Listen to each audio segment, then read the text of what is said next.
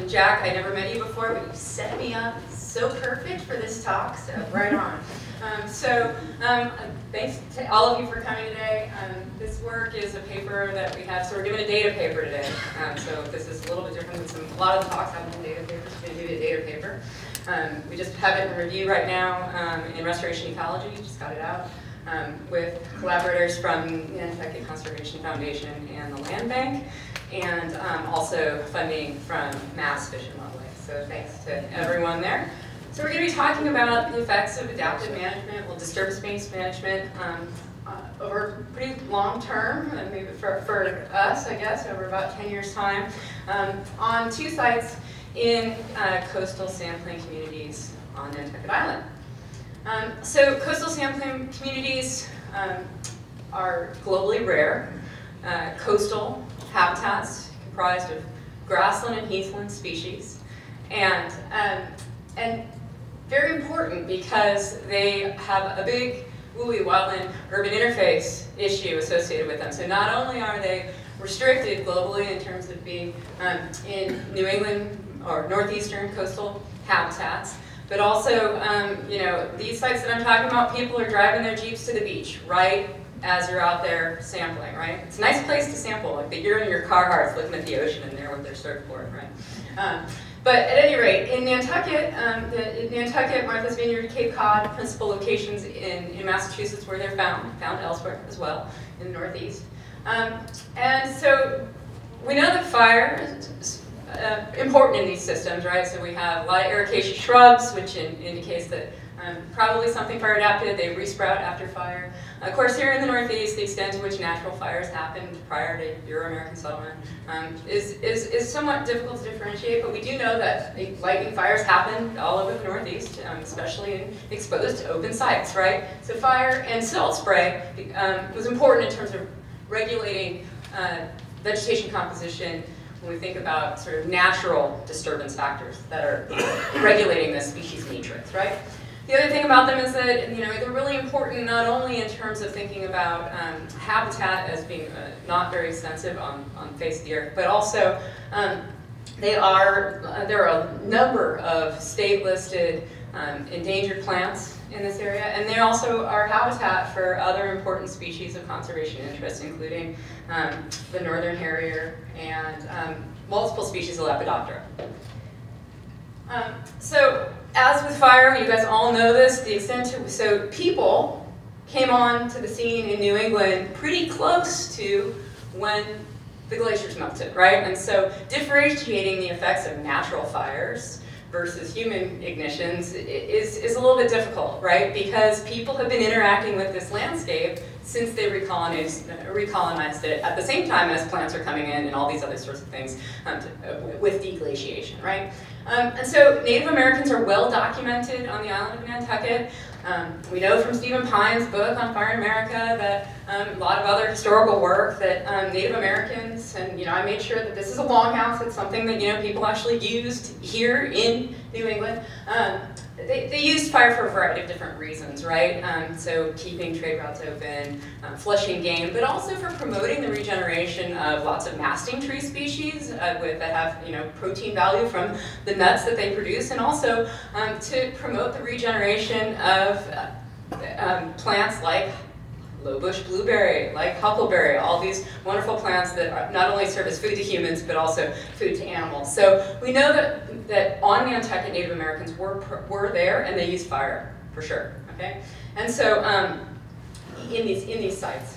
And so this is, basically what you're seeing here is on this y-axis, this is age, this is a sediment core with basically dated, so you have age deeper in the core is older, and then younger, these were radiocarbon dated, and then these are different species of plants, and the magnitude of the abundance of different pollen counts, right? And so basically what we see is there are a lot of tree species, and it sort of goes with the deglaciation, so we had lots of spruce and pine coming in right after deglaciation, and then the heavier seeded plants came in later, right? So that pretty much follows what we know for the Northeast in terms of thinking about colonization of plants after the melting of the glaciers.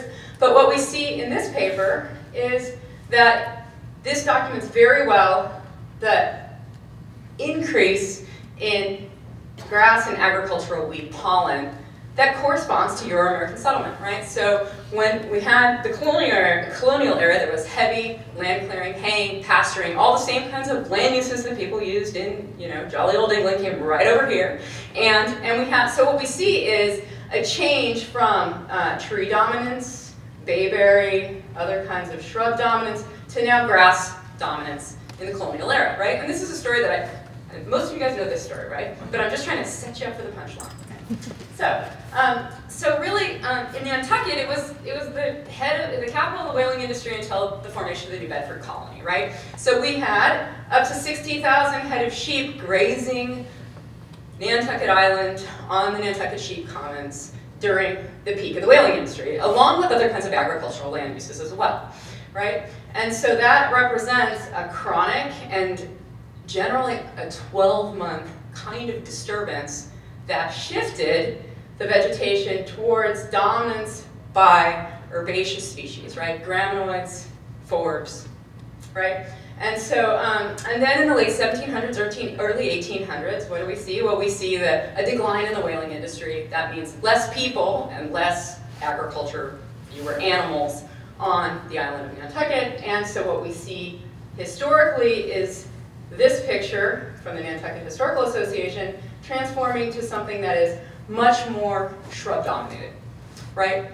And so, and then there are data to go with it, right? So we see this is for Cape Cod and the islands. That should include Martha's Vineyard and Nantucket, right? For Massachusetts, from Foster and Moskin's paper. But basically we see the percent of land under tillage goes down over time. The number of sheep goes down over time. The number of cattle goes down over time. That corresponds to the removal of agriculture as the predominant sort of land use on Nantucket once the whaling industry dropped, right? And then when we look at tillage, so what we see here is out here by Co2, there was not a lot of, so open circles are unplowed, black squares are plowed. So the majority of the island, I mean, it's hard to get out here, you gotta have a Jeep. But basically, most of the island, the soils were tilled at some point in time, right?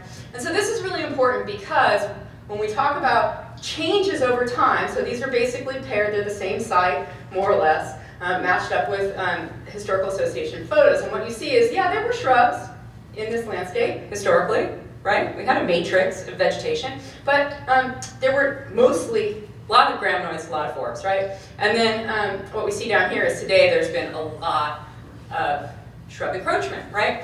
And so, so basically, so why should we care about that? Well, this gets to the punchline of what we're doing here, but the question that we were sort of trying to answer here is, using single and or repeated burns and mowing, can we use disturbance-based management to promote the regeneration of herbaceous taxa, right? That's the question that we're looking at in this study. Now, of course, it's pretty value-laden, right? So we're trying to say, oh, we want graminoids and forbs, which is an artifact of like colonial land clearing, right? So that's always like a really difficult thing, I think, when we talk about adaptive management, if we're sort of say, oh, well, we want these herbaceous species that are an artifact of a colonial, like, agrarian lifestyle. So, but when we think about why we would want to do that is because there are we're seeing a decline to the point where a lot of these species are getting listed on state lists, right? And so if we want to think about maintaining biodiversity and ecosystem function, right, you want to maintain a matrix of these species, right? So we want to have shrubs, we want to have grasses, we want to have forbs, and we want to have them all there because they will also provide habitat for other species as you move up the trophic levels, right? So, it's an anthropogenic kind of question, but I think it's okay to say, yeah, you know what? We're going to use adaptive management to try to promote forb and grass regeneration. I think that's okay to say, right? And so we had two data sets that we pooled for this study. One was smooth hummocks property run by the Nantucket Land Bank. That's a mitigation project that goes through 2025 using repeated fires and mowing, right? And then head of the plains, and so these are the two sites, head of the plains is down here. They were pretty close by each other, pretty similar species composition, and so we pooled the two data sets using 1 meter square frame data on vegetation cover. We basically just looked at whether the site was treated or not treated, because while there was mowing that was done on this, it wasn't done super consistently, and it wasn't done with the same kind of frequency as the burn data. And the two sites are a little bit different, right? One, at Head of the Plains, it was only treated once with fires. Smooth hummocks has been treated multiple times. Right, but so we made some approaches to try to aggregate those differences in management history across the data set. And so we did a bunch of different statistical analyses. Everybody loves a good statistics slide, right? So we did ordination, we did indicator species analysis, analysis of similarity, mixed models to try to understand, well, what are the temporal changes in plant cover by species, by taxonomic group, over the time series, and also with time since treatment. So we used, I'm going to be presenting a lot of slides that have time since treatment to deal with the fact that one site was only treated once, right? And another site's been treated repeated times, right? And so I did a whole bunch of other analyses as well, but I'm going to focus on the ones that came through. So basically, the goal was increase grass cover, increase herbaceous species. That didn't work so well, okay? So this was a real test to a scientist and the reason why I did a bazillion analyses is because I'm like, oh my God, these people have spent hundreds of thousands of dollars doing adaptive management for like 10 years on the site. I really want to give them some good news, right? I want to tell them, what you're doing is totally working. Well, okay, so here's what we see. This is time since treatment, right? Pre-treatment is the first one. And then this is relative cover. And so what we see is, you see a decline, significant decline. These are mixed models results, all the results are here. Decline in forest cover and an increase in woody plant cover. Significant over the time series. And when you plot them all together, you can really see that trend, right? So what we're seeing is time since treatment it shows an increase in woody plant cover and a decline. And it makes sense, right? So I told you guys they're all ericaceous shrubs, they resprout, right? So when we talk about the reorganization of the growing space, right? You see that these woody plants can recapture it, and they can recapture it kind of at this threshold of 3 years. So you're going to see that 3-year timeline a bunch of times in all of these graphs, and that's really sort of important when we think about, well, what does that mean for management? What should we do about that? Because that's the window we're working with in terms of thinking about these shrubs coming back in and holding that site. So here's an ordination, and what this is it's plots. That's pre-treatment plots are the red open triangles, and then post-treatment plots are the green closed triangles. And basically these are plots in species space. So these are basically showing you and then it's plotted with convex hulls around the pre-treatment time step and the post-treatment time step. And what we see is the pre-treatment time step had a lot of variation in species composition across the plots.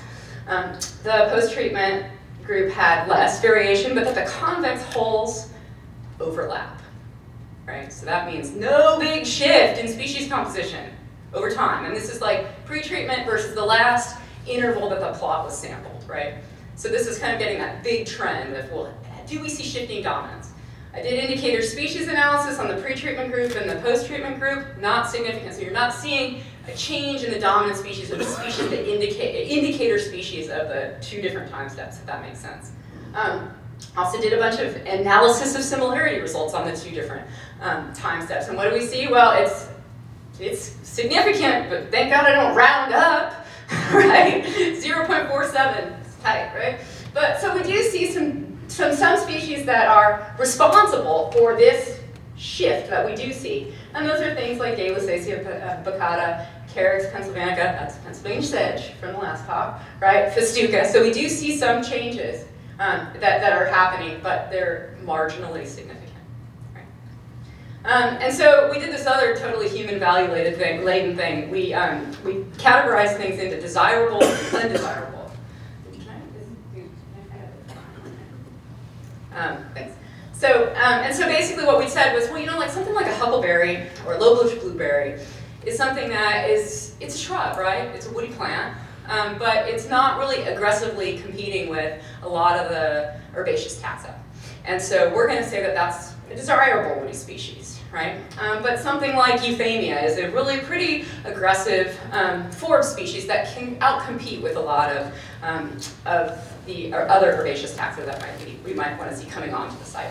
And we see the same thing. So over time, there's a decrease in the desired taxa and an increase in the undesired taxa with time since treatment, right? And we see this, oh, there's that, like, you really start to see those significant changes occurring at 3 years. So, and not right away. There aren't, so if you look at time, like this line and this versus this, those error bars overlap, right? And these error bars overlap. So you don't see that significant change until a little bit later, right?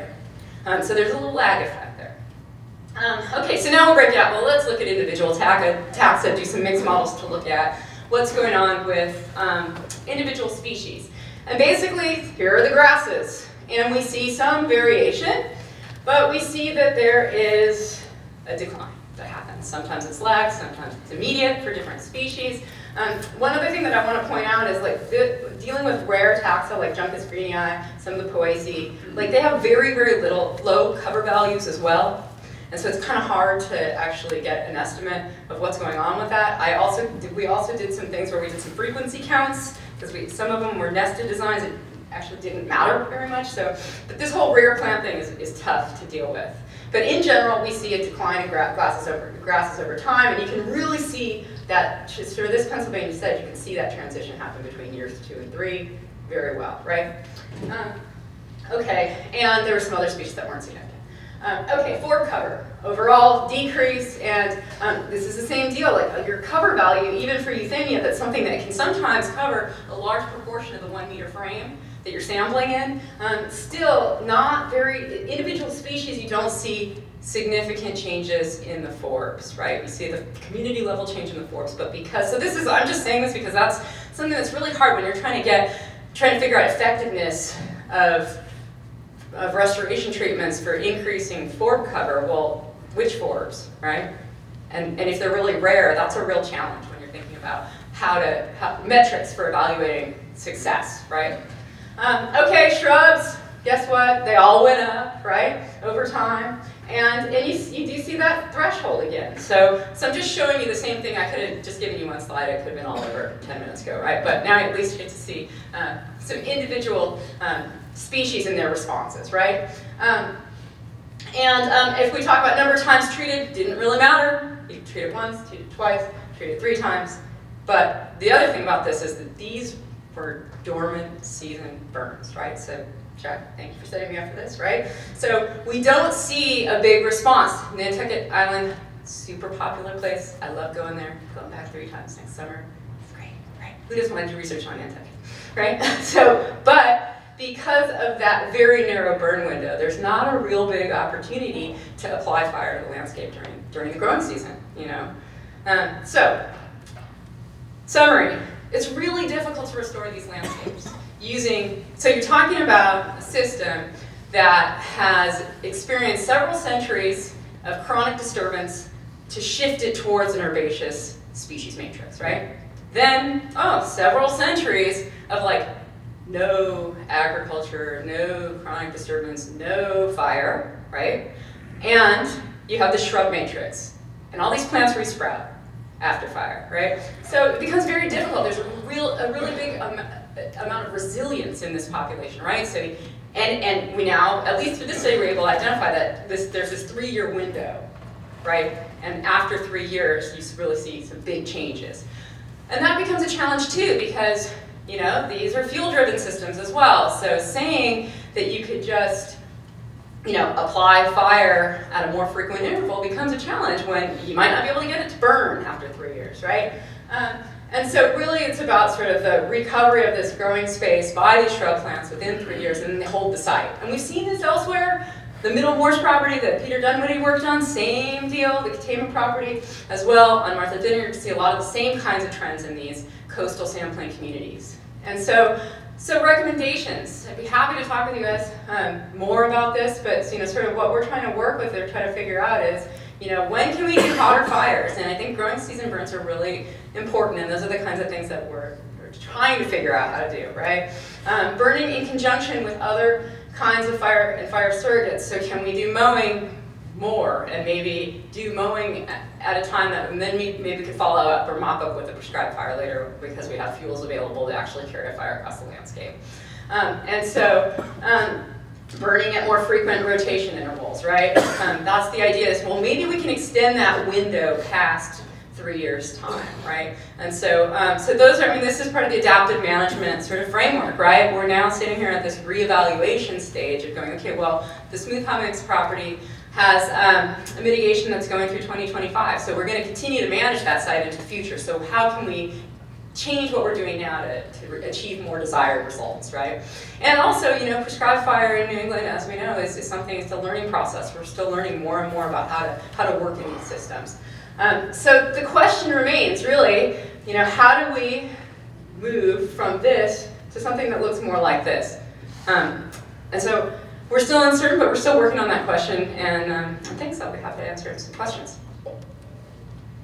Yep. So, understanding that, you know, different species need different scales, how did you look at patch size at all? Because how important is it to get to that condition on the right for all the species out there? And can you be looking at smaller scale patches for the grasses versus? Right. So we did have so because we wanted to be able to use the two sites, we used the 1 meter frame data, and it doesn't really get at that, right? But we do also have 3 meter frame data for the smooth hummock site, which was the design was to be able to get at that kind of question, but we haven't explicitly analyzed it in that fashion, you know. But I agree with you, right? So when we're talking about sort of landscape scale vegetation mosaics, you're going to still want to have a shrub component, right? You still need that, and you know, like northern harrier is a ground nester, and it needs a shrub component to it in order to be able to survive and reproduce in that habitat, right? But yeah, so I think there's a lot of, and they've also, because this is a long-term study, you're kind of locked in, you know, you guys all know this, you're locked into your sampling design now, right? And so, so that was one of the recommendations from my report on this project, was just basically like, okay, well, before you change your management, maybe you should go out and survey all these plots again. And they did do that last summer. And then now moving forward, if you're going to change stuff, fine, but you know, it's always a conundrum, right? Of like, well, do we maintain the integrity of the long-term data set? And then if we add new stuff, that's fine, but then you've added new stuff, right? So yeah, it's difficult. Yep. So, experiment with plots really started in 1983.